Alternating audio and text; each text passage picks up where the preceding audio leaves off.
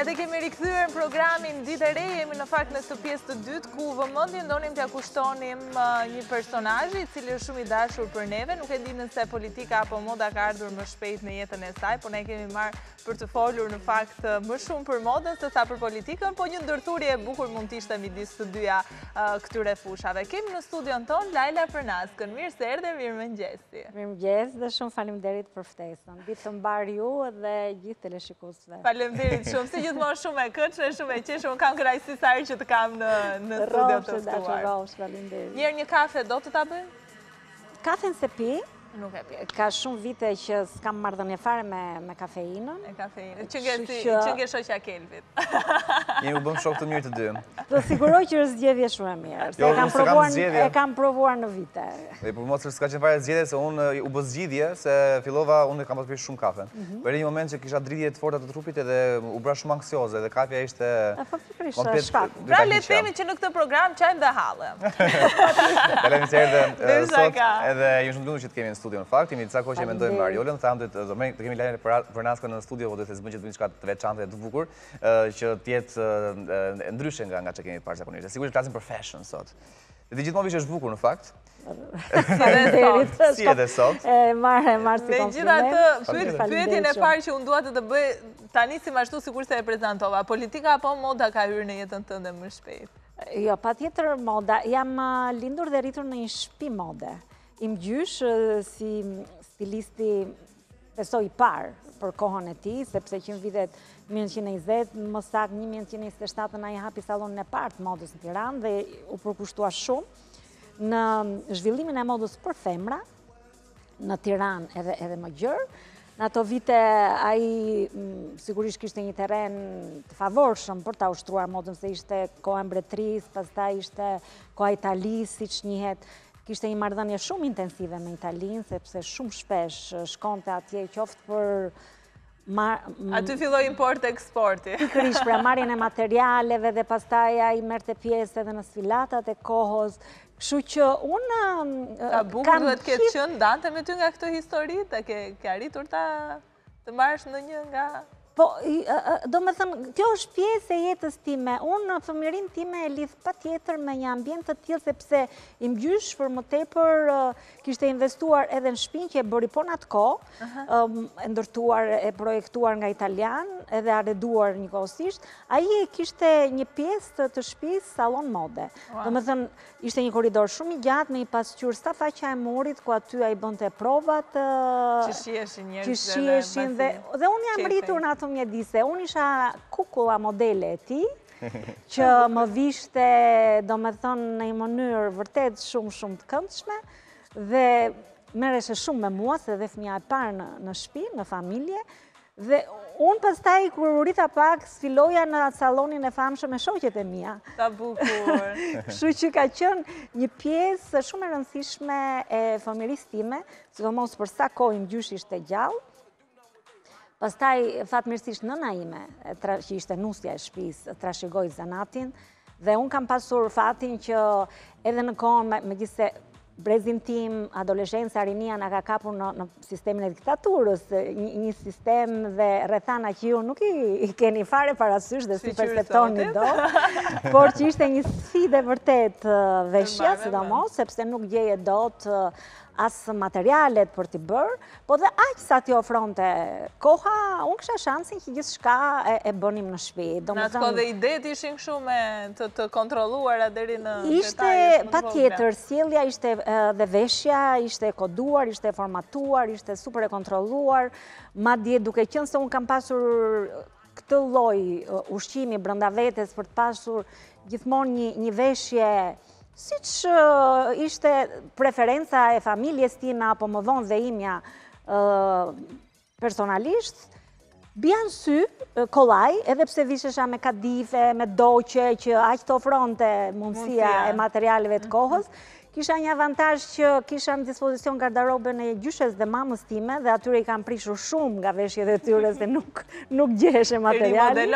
Dhe rimodeloheshin ke unë. Dhe bësha edhe në gjimnaz më kam ndodhur, dhe në fakultet më kam ndodhur, dhe në spital kur kam filluar punë kam ndodhur, flas për mesin e viteve 80 dhe fundin e viteve 80, që më ndalonin për shfaqjet tuaja, që kisha një veshje që nuk e pranonte ideologjia e kohës. Të njerë në një punë kështu që të kenë bërë shumë probleme? Më kanë kthyer mbrapsht në shtëpi, do me thënë më kritikonin, më bënin vretje, nuk është se më kanë arritur në një masë më të fortë se kaq, sepse kam qenë në anën tjetër të sjelljes, në shkollë, pastaj kam qenë në rezultate maksimale, unë ke Ismaili kam mbaruar medaljari, jam dhe unë Ismail, se ashtu si im birë më vonë, dhe fakultetin kam mbaruar me rezultate shkëlqyera në punë, kam qenë vërtet shumë korrekte. Do me thënë kisha ca avantaje tjera, që këto ngeleshin ke vrejtjet, i bëja kujdes. Jam shumë kurios të dini, në kohë që ne jetojmë sot, ekstravagante quhet diçka tjetër. Kam përshtypjen ato kohëra kjo ishte ishte ekstravagante, po? Që ti të guxoje edhe ti ishe ndryshe. Sepse investoj shumë kjo uniformiteti, kishte një barazitizëm të imponuar në konceptin dhe mentalitetin e ideologjisë të partisë pushtet, dhe duheshe çdo gjë të ishte kontrolluar. Ne edhe kur dhe ke Ismaili po marrim kohën e gjimnazit, dhe që është periudha që ne lullëzojmë, qelim, kemi ato dëshirat shumë më specifike. Në proces njohje vete. Bravo. Na bënin kontrol ke dera shkollës, kjo dera Hekri dhe famshmja kjo bori, rritë aty ekipi i partisë, edhe që vinin dhe nga klasa punëtore, edhe na bënin kontrolin që a ishim me uniformën, me gjatësinë e dur, madje më kanë kthyer edhe nga mbrëmja e maturës, që nuk harrohet dhe nuk falet, sepse për më tepër nga që isha dhe tip shumë i shkafët dhe veç rezultateve shumë të larta mësime,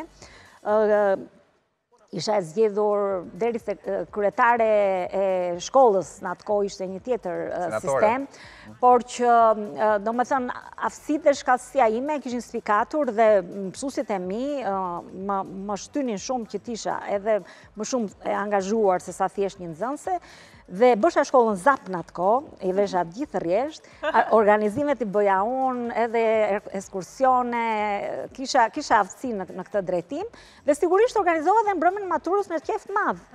Dhe bëra dhe një veshje shumë bukur për veten time, ka stile për atë gjë, dhe ekipi i klasës punëtore që kishte ardhur, që ishin punëtor nga uzina traktori, nga ndërmarrjet ndryshme, se kështu funksionante, kishte bërë barikad para, ne kemi bërë ke ish Hotel Arbana, që kishim dhe afër me shkollën, barikad mu ke hyrja e oborrit të atij lokalit, dhe unë isha një nga personat që më kthyen mbrapsht. Çfarë kishe veshur? Kisha veshur një fustan blu, me topa, ngjyra, verdhat, kuqe, dhe kisha maksi, se ishte problemi shumë i madh që të kishe një max dhe kisha të qarë. Dhe kjo ishte një shfaqje të mërshme, e huaj, e papranueshme. Një dekolte, jo, modeste, dekolteja, hapjet, gjërat modeste, po të meri ishte maksi dhe e qara, që nuk e pranonte ideologjia e kohës. Kështu që na prishën dhe mbrëmjen e maturës, gjë që ne vërtet e përjetuam keq. Po çfarë ndodhi, u ktheve në shtëpi ndrove fustanin? Sigurisht u ktheva, vesha një fustan, mundësisht shkoshim e përpara se shkolla ishte në rregull fare. Nuk po shkojmë pastaj ke muzika dhe ke gjërat e tjera, se më kanë ndaluar dhe për muzikën në plazh, duke dëgjuar It Paredin, aty më kanë çuar rajon policisë, dhe aty më është dash të fus miq pastaj se fatmirësisht xhaxha im Lajla Pernaska ka shumë sfikatur për kohën, dhe që e respektonin shumë edhe këta të ati sektori, më shpëtuan nga pasojat e mëtejshme. Më të rënda. Kanë qenë situatat. Kur je shumë i mirë, zakonisht të sulmojnë, kështu që kjo vazhdon të jetë edhe sot. Në format të tjera, nuk të vut njeri në burg kur je shumë i mirë, po të cënojnë ama. Gjithsesi, Lajla, unë kam që të ndalemi pak të pjesa e Lukut dhe famës jashtme, do të pyes pak, le të ndalemi pak nga personazhi yt, le të shojmë te personazhet e njerëzve të tjerë. Pra, ka personazhe publik që mund të jenë muzikantë, mund të jenë dhe politikan. Si vishen personazhet publik në Shqipëri sot? Patjetër që dhe mënyra e veshjes ka evoluar si ke femrat ashtu edhe ke meshkujt, jemi një standard, një start krejt tjetër, edhe Shqipëria e viteve tranzicionit ose Shqipëria postkomuniste ka evoluar në një mënyrë shumë të spikatur, dhe jemi në një realitet të ri, ka një vëmendje të shtuar ndaj Lukut. Këtë ndoshta e ka intensifikuar edhe bota e rrjeteve sociale.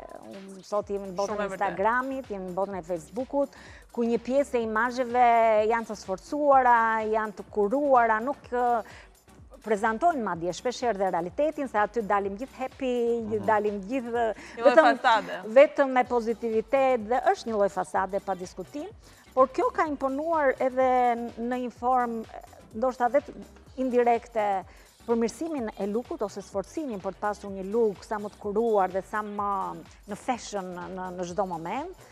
Aq më tepër për ne femrat që moda fast fashioni ndryshon shumë më shpejt. Edhe na duhet që gjithmonë ta ndjekim ritmin, të përshtatemi, që të ndihemi, sepse ndihesh shumë më mirë kur je gjithmonë në fashion. Ja, për shembull, kemi Eliza Spiropalin në ekran, po e shohim tani. Dokumentojmë? Si është veshur këtu? Është shumë korrekte veshja e Elisës në këtë foto. Unë do më thënë nga që jam marrë shumë edhe gjatë karierës time me problemet gender, problemet e barazisë gjinore, të fuqizimit femrës, sidomos në politik, paketat ligjore që nga barazia gjinore, kuota kanë autorsinë time dhe kam investuar shumë në këtë fushë bashkë me koleget mijat, po kryesisht nga shoqëria civile në ato kohë. Dhe një nga ato problematikat që është hasur gjithmonë është paraqitja në institucionin ose në vendin e punës, duke qenë se kam qenë... Ka rregulla strikte dhe për institucionet? Patjetër që ka, unë kam qenë pjesë e parlamentit në 2 mandate, 2005-2013, jam zgjedhur nga zona ime, njësia nr. 2, nga lagja ime, cilët gjithmonë i kam shumë gjanë dhe i përshëndes. Dhe kam qenë njëkohësisht dhe në Këshillin e Europës, antare Asamblesë Parlamentare atje për 8 vite, ku kam pasur një karrierë goxha të sfikatur dhe jam zgjedhur në nivele drejtuese të atij institucioni. Dhe kodi i veshjes sigurisht që përbën problem. Kemi hasur edhe unë personalisht, po edhe në bashkësi me miq, me kolegë, edhe shkelje të kodit të veshjes, sidomos flasim për institucione, ose flasim për institucione parlamentit, është një institucion jashtëzakonisht i rëndësishëm dhe shumë serioz, ku është i detyruar kushdo që bëhet pjesë e atij institucioni të respektojë një kod veshje qoftë të pashkruar. A ka ndonjë politikan që mund të thoni, politikan apo politikanë që mund të thoni që sipas jush nuk është e respekton gjithmonë kodin e veshjes? Nuk dua të veçoj emra, se pastaj unë e njoh mirë këtë fushën e politikës dhe Okej, le të themi atë që ju pëlqen që vishet më bukur atëherë. Nuk dua të bëj, po domethënë diferencime. Kush ka më shumë stil? Por duket shumë qartë, domethënë duket qartë ajo që jeta institucionale nuk e pranon është egzagerimi. Ku? Në dekolte, në gjatësinë e veshjes që ke, nuk ka fare rëndësi. Po për meshkuj? Për meshkujt është shumë standarde, do më thënë është kostumi me kollaren që gjithmonë respektohen, dhe unë nuk kam parë në thyerje. Po, atletet kanë hyrë tash në trend, është zoti kryeministër që i ka futur, edhe duket që është një trend që është shtuar, edhe në aspektin e paraqitjes edhe brenda institucionit. Kanë ndjesë edhe përsa i përket stilit. Po tjetër, do më thëmë, por ama për mua... Qa kollare interesante. Po edhe kollarja, po luan zoti Rama, luan shumë edhe me ngjyra, do më thëmë duket që është pjesë e artit ti, e pasionit që i ka për artin, që futet edhe në botën e veshjes ti, por për mua e rëndësishme është që kur je pjesë e institucioneve të respektosh një format caktuar veshjes. Nuk ka rëndësi ngjyra, nuk ka rëndësi... Unë për shembull, unë e theva vetë, kur hyra në parlament 2005-ën, situata ishte shumë më formale, edhe veshja femrore, më shumë ke xhaketat, ose kostumet me xhaket, që unë si kam përdorur kur për veten time, sepse nuk i preferoj. Dhe unë kam përdorur edhe për të respektuar veshjen time brenda institucionit, fustanet me xhaketat vogla, me xhaketat shkurtra, do më thënë pa ato jakat që janë tipike mashkullore, sepse s'është linja ime e preferencës. Dhe deri diku kjo u bë dhe një lloj trendi, do më thënë që pëlqeheshe edhe që shumë nga zonjat që janë sot në parlament janë dhe më të shumta në numër. Unë e shoh që respektojnë, do më thënë, veshjen e fustanit me diçka të hedhur sipër ose me një xhaketë vogël, me xhaketin, që është shumë më femrore, por stili është shumë i pranueshëm. Kush vishet më bukur në parlament nga femra? Edhe këtu do bëja pastaj, do hapja polemika, dhe do xhelozoheshin, se unë kam edhe mikeshat mijat që janë pjesë e parlamentit, dhe pse më the mu edhe pse më le mu, por që do veçoja, si paraqitje institucionale, do veçoja Mimi Kodhelin. Mimi Kodhelin. Po. Edhe ndër të mia të preferuar në fakt. Që është gjithmonë që nuk gabon asnjëherë. Shumë e vërtetë. Të tjerat pastaj ka dhe nga ato që i parlamentin e quajnë si show, që e quajnë si pasarel, që thjesht shkojnë aty për të bërë pasarelën e radhës, që s'kan lidhje fare me institucionin, që as njohin as ligje, as kanë kontribut, as kanë idenë se që bëhet në politik, është thjesht një shans që është dhënë ose një mundësi që kanë gjetur në rrugë të tërësorta, sepse një femër që zgjedh në fushën në jetën politike, që jeta politike është e vështirë dhe do shumë punë, do shumë investim, do shumë përkushtim dhe energji, po kur zgjedh të bësh një karrierë hap pas hapi me investim dhe me punë, je në të gjitha aspektet shumë e përgatitur. Kur je pasazh që të kanë futur me trampolina, me nga anash, nga mbrapa, me grupe interesi, me klane, dhe që je aty për të shërbyer liderit caktuar, ose grupit interesit që ke nga mbrapa, aty pastaj je vetëm për show.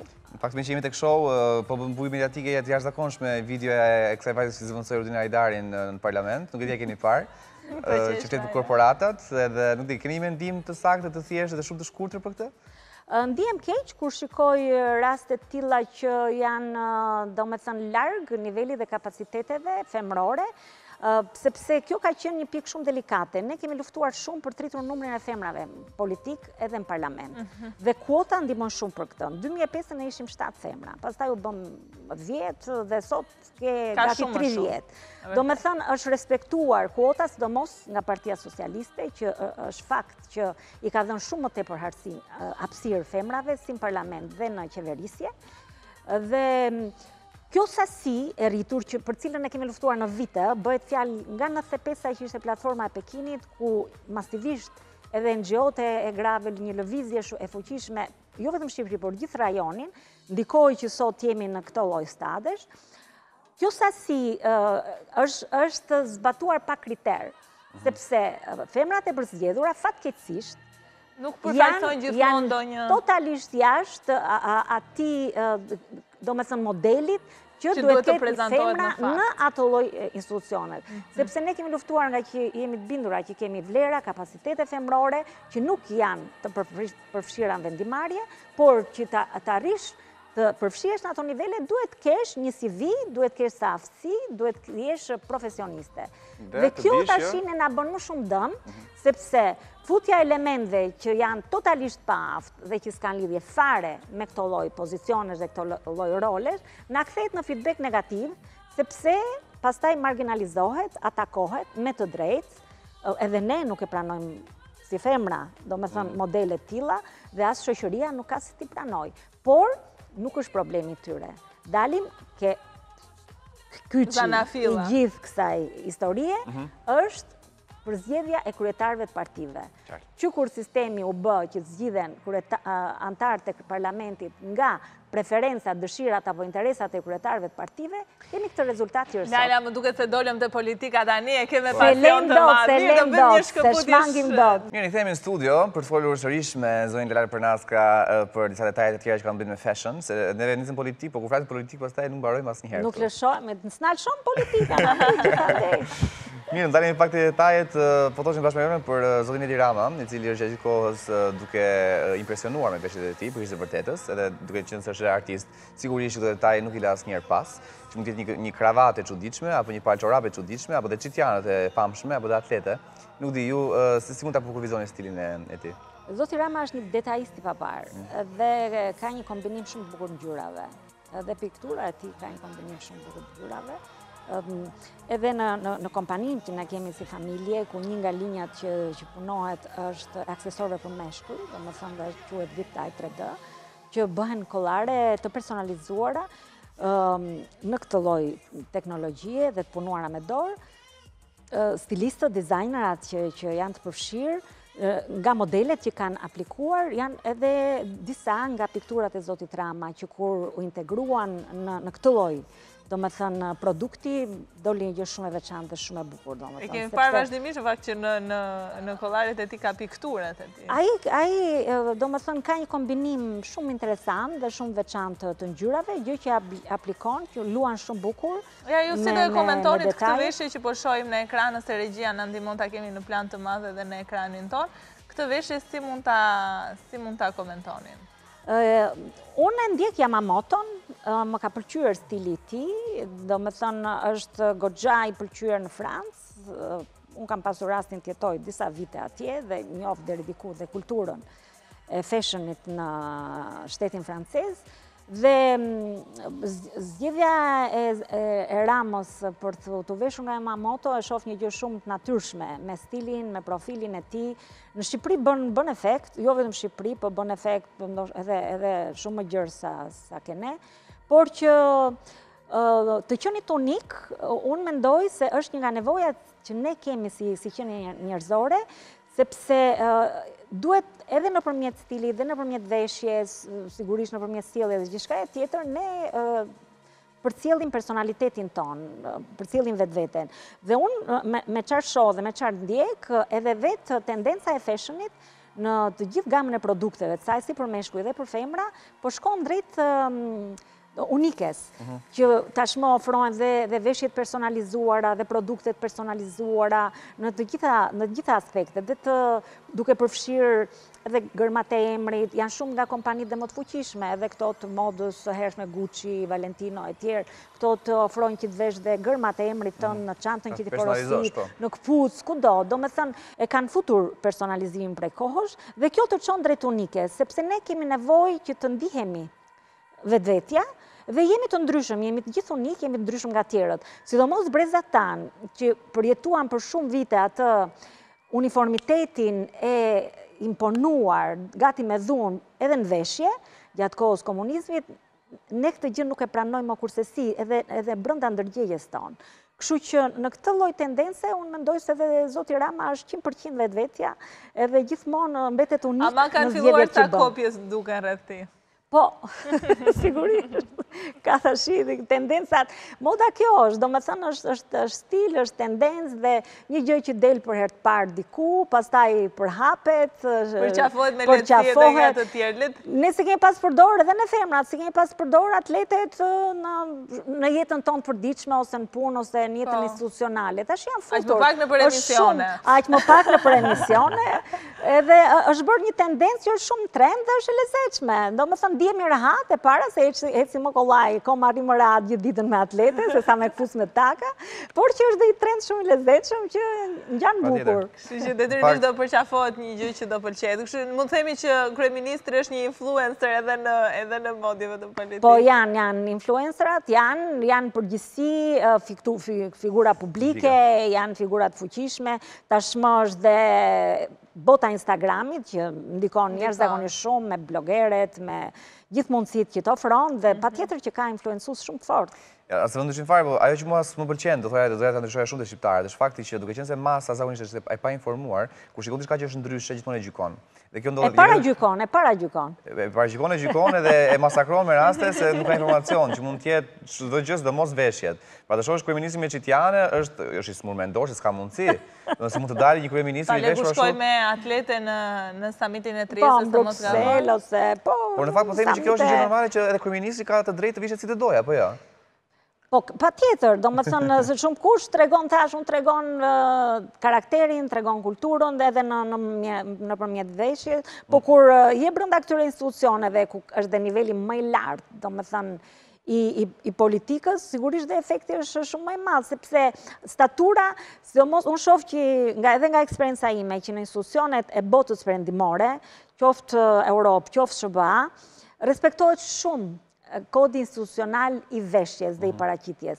Dhe janë shumë, do me thënë, më të avancuar si meshkujt dhe femrat e kësaj shoqërie, në raport me Shqipërinë, se ne këtu i thyem edhe kodet, edhe në aspekte shumë më të thjeshta, nuk flasim për nivele kaq të larta. Por që ai lloj formati, do me thënë që ka kohë që është bërë edhe një lloj stereotipi, kur thyet godet. Kështu që e rëndësishme është që të jetë ekstravagancë pa kaluar në vulgaritet. Vulgariteti ke femra është nxjerrja e pjesëve trupit, ekspozimi i tepër, që është vulg e papranueshme në gjitha aspektet, edhe ke mashkulli mund të ketë, domethënë modelet caktuara që nuk janë pa përqyeshme. Por sa kohë është brenda, domethënë estetikës dhe gjës që është stil, është patjetër e pranueshme. Falenderojmë shumë që ke qenë sot pjesë e programit Ditë e Re. Kemi ndarë një bisedë që neve nuk e kuptuam se si na kaloi, por kanë kaluar goxha minuta edhe ishim njëta shumë të çmuara për neve. Po, për njerëz zakonisht shumë emri Lajla, edhe realisht thash emër më muzikal s'kam dëgjuar ndonjëherë në jetë, që unë falenderoj zakonisht shumë qetë sot tu, edhe që folën për një temë që nuk dukesh rozë, por në fakt ka thelb brenda edhe duhet që njerëzit të sensibilizohen pak për faktin që e ndryshmja jo gjithmonë është e keqe, kështu që njerëz think about it. Falenderoj shumë qetë sot. Faleminderit juve, punë të mbarë dhe shumë suksese dhe emisionin shumë të këndshëm që keni të dy bashkë. Shumë faleminderit. Mirë, do të shkëputemi këtu pas pak me një tjetër personazh.